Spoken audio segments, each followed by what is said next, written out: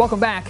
Well, with spending about a year of significant time at home, many people have had plenty of time to evaluate their living arrangements, and this, coupled with historically low interest rates, has increased the number of first-time home buyers. And buying a home, it can seem overwhelming. That's why we've got Jay Myers, loan officer at Rock Mortgage, here to explain the process and, one of my favorite things, to debunk a few mortgage myths. Jay, thanks so much for joining us.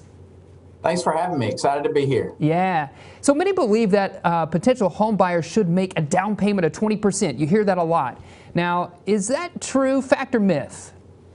That is actually a myth. 20% is a number that's get thrown around a lot. That is a good number to have, but in all reality, the average is actually around 6%.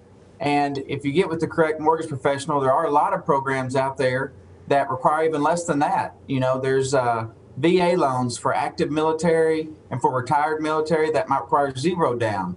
There's a USDA program that a lot of areas in Arkansas qualify for. That's actually zero down. Fannie Mae has a Home Ready product that's actually as low as 3% down. So there's a lot of different programs out there, but the actual overall average is around 6% right now.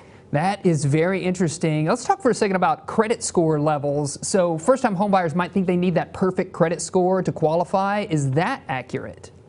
That's actually also a myth. Obviously, the higher the credit score, the better it is. But what they're actually looking for is probably somewhere around a 640 credit score.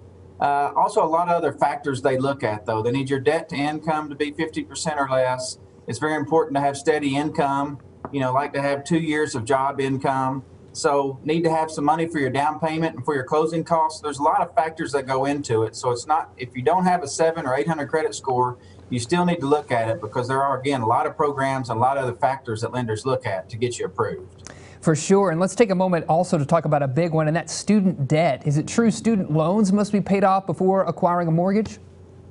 Absolutely not true. There's a lot of young people, a lot of first-time buyers that have student debt, and again, that is something they look at along with your income. If your income's high enough to cover your payments on your student debt, it does not have to be paid off. So that is absolutely false. You can still have that and purchase your first home. That's great information to hear, and I know that another thing that people think about, that it's easy to think that the first thing to do is to start looking at homes and then apply for a mortgage. Is that true? That's actually absolutely false, and that's probably one of the biggest things right now.